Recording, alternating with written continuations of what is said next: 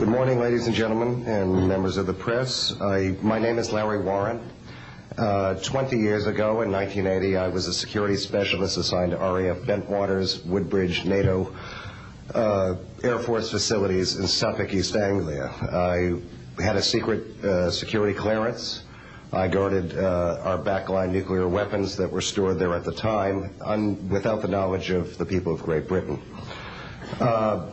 I went through a portion of a 3-night UFO event where objects made incursions over our WSA, fired pencil-thin beams of light into them, and adversely affected the ordnance, possibly. These objects were on the ground on 2 different nights. Potentially there was another life form seen. This is an unpopular truth. These events were of extreme defense significance to not only Her Majesty's government, but this government as well, and they are still shrouded in secrecy. They are very complex, they are very vast. This is more about a human rights issue than just a UFO issue. 20 years ago, this room would be empty. I see a turn in history. This is history in motion, but unfortunately it's history with a security classification. I would be more than honored to swear under oath that I experienced what I did, I saw what I saw.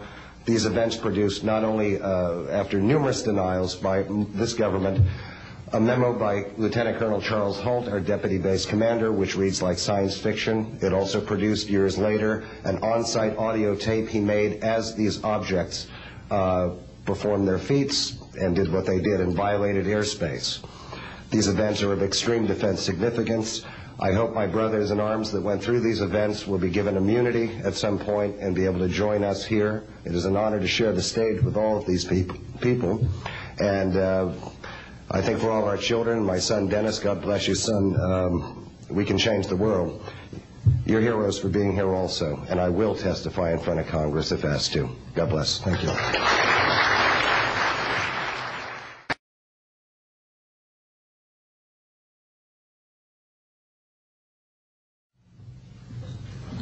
Hi, my name is George Filer III.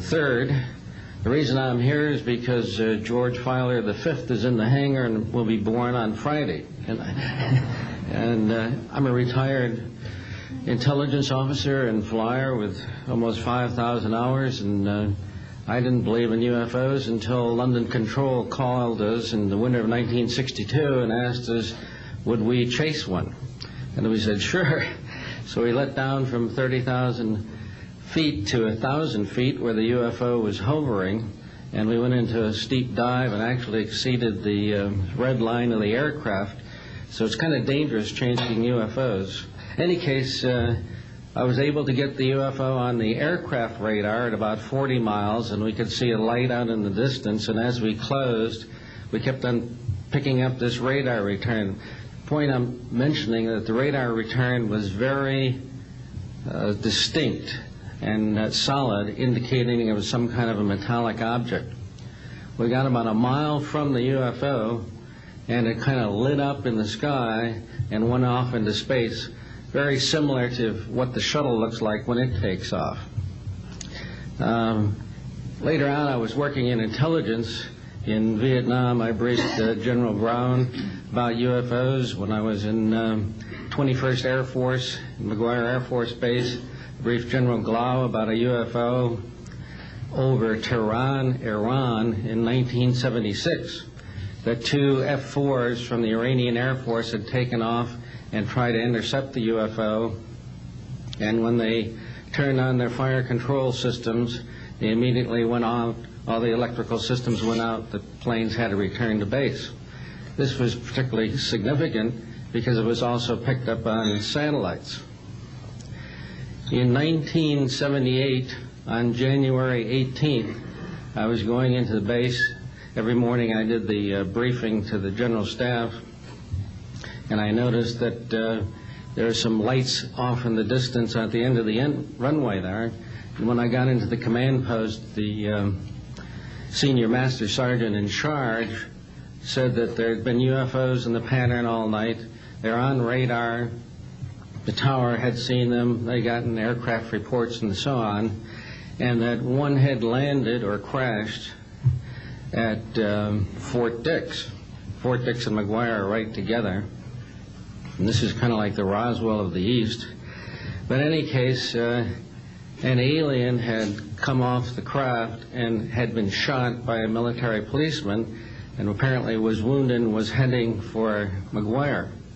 So for whatever reason, the aliens liked the Air Force better than the Army, perhaps because they're shooting at them. But in any case, our security police went out there and found him on the end of the runway dead. And they asked me to brief the General Staff, General Tom Sadler, and at the 8 o'clock stand-up briefing. And I said, I don't think I want to do this. You know, the General doesn't have a good sense of humor, and I'm not sure I believe this. So I did some checking, called the 438th Command Post, and everybody had pretty much the same story. And at 8 o'clock that morning, just before I went on, was going to brief this, and I was very worried about it. They said, don't brief it, that it's too hot, so to speak. That's pretty much my story, and I'm prepared to tell the story in front of Congress, and it is the truth. Now, because of this, I've stayed interested in UFOs, and I'm the Eastern Director of the Mutual UFO Network. And between the National Reporting Center and Peter Davenport and the MUFON, we get 100 reports a week on average of people from all over the United States that see these things regularly. And if you start checking, they're out there and they're low, and people are seeing them all the time. And these are highly qualified people, all of whom essentially give us the reports by email. Thank you.